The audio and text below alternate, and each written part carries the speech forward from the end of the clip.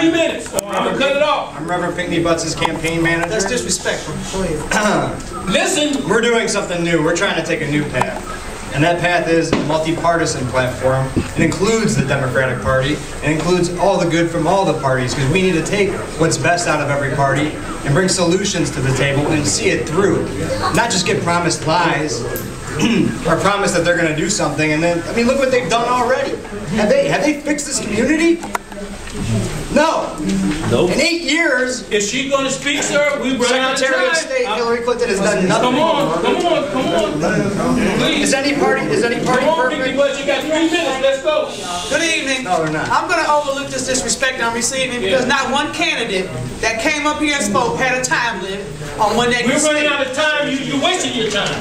Okay? You are so disrespectful. Please stop. We're running out of time and you're wasting your time. Please stop disrespecting me and let me talk. Go ahead. Good evening, everyone. My name is Reverend Pamela M. Pnkney-Butts.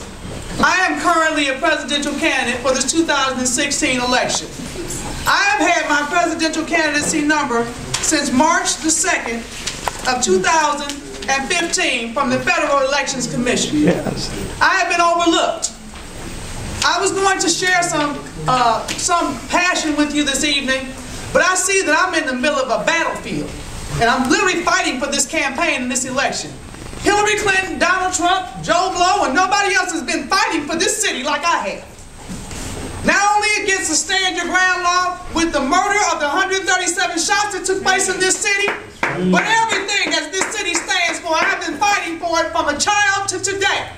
And I'm not going to sit here and allow anybody to come to Ohio and exploit us once again. Because if the leadership that's working now really worked, we wouldn't have the catastrophe that we have in the city of East Cleveland and in the United States of America.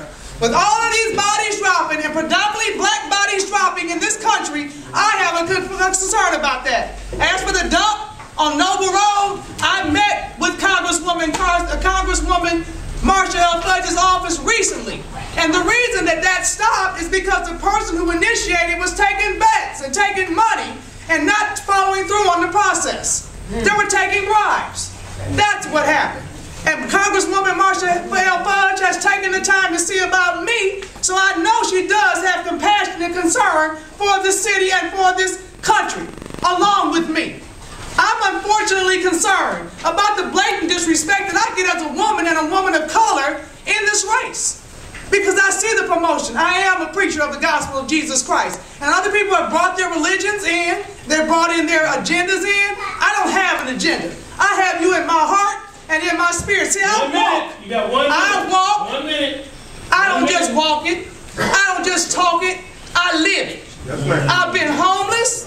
I have been everything that it takes to run this country. I know what works and I know what does not work. I would love to have your vote and your voice, but not with compromise. I would love to hear what you have to say, but not with compromise. I know that when I come here to these meetings, I still am disrespected. Because not one man that was asked up here had a time limit.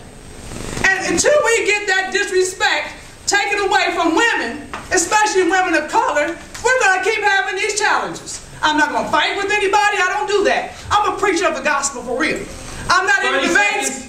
30 seconds. I'm not in debates because the word of God says that our time in this land is not for strife and debate, but it's for solutions to situations.